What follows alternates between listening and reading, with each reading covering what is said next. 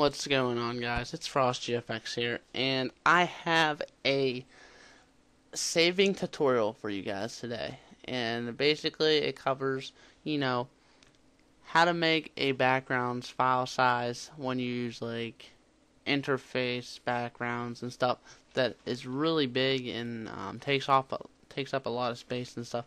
How to get those type of backgrounds in a small enough file but still have the quality really good so that it uploads. Here's an example of what I'm talking about. I made this background, it's right here, but here's it as a PNG. You can tell that the file is 1.99 megabytes, which is too large to upload to YouTube as a background. In order to upload to YouTube as a background, it has to be below 1 megabyte. So if it's in the 900s, normally it'll upload. I like to keep mine in the 800s. If it's in the 800 kilobyte range, it always seems to upload. So I'm always safe when sending to a client because I don't want them to be like, yo, my background doesn't work. That wouldn't be cool. So I like to keep mine in the 800s. But you can see this is full quality PNG, top of the line. This is the save type I use for logos, avatars, desktop backgrounds, stuff like that. But as far as backgrounds goes, I normally use JPEG because they're a little bit smaller and I can do a couple things to where the quality is really good. Alright, now we're going to get into the Photoshop aspect and me actually showing you what I do to save. Alright, here's the exact same background. You see it's pretty fancy. It's got a lot of interface stuff in it, lots of textures, lots of different elements and stuff. Even down to the little things like the question mark and everything. So here's what we gotta do to this background. We gotta find a way to save this background so that it's below 1 megabyte. Okay, so what we're gonna do is, most people would just go to File, Save As. That's not what you want to do in this case. In this case, you want to go up here to File and Save for Web and Devices. Now, let it load up. Alright. See, mine's automatically JPEG, but when you do this at first, it's going to be on PNG 24, and it's going to still show up a size, but for some reason when I record, this number freezes and doesn't move. But PNG 24 is, like I said, the highest you can save as. What I do is I change this, I go here, and go straight down the JPEG. And then I like to make my quality above 88, because if I go below 88, it's not going to be good quality. So you have to stay above 88, and I like to keep it above 90 if possible. And if I were to save this to 100, which I will right now, just as an example, you'll see that the file, oh, it's not that one. It's this one.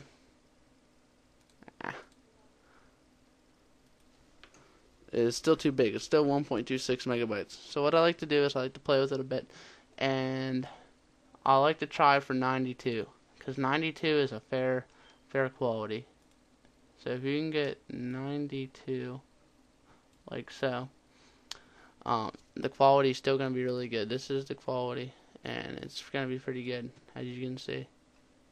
And I'm going to save it. I'm going to replace it because I just made that last file.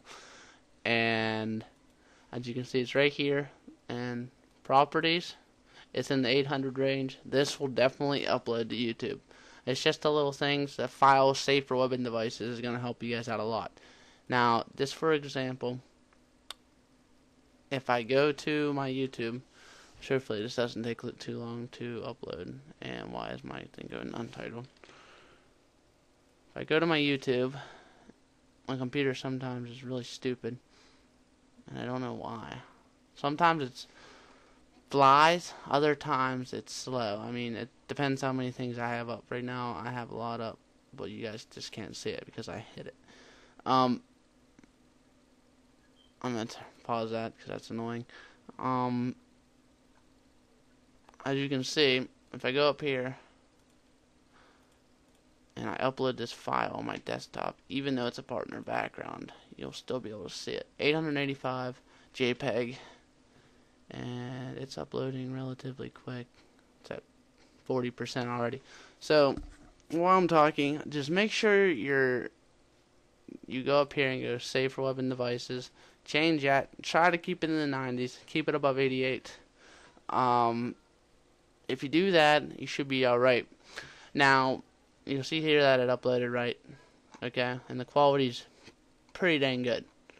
So I'm going to delete that, cancel that. Alright. Now just a few things to take with you. Just some points. The more colors you use, the bigger the file. So for example, this background right here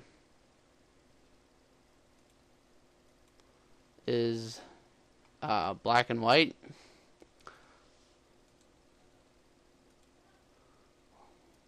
Full PNG, almost 0.7 less than this colored one. So the less colors you use, the darker the colors, the less space. The brighter, the more space.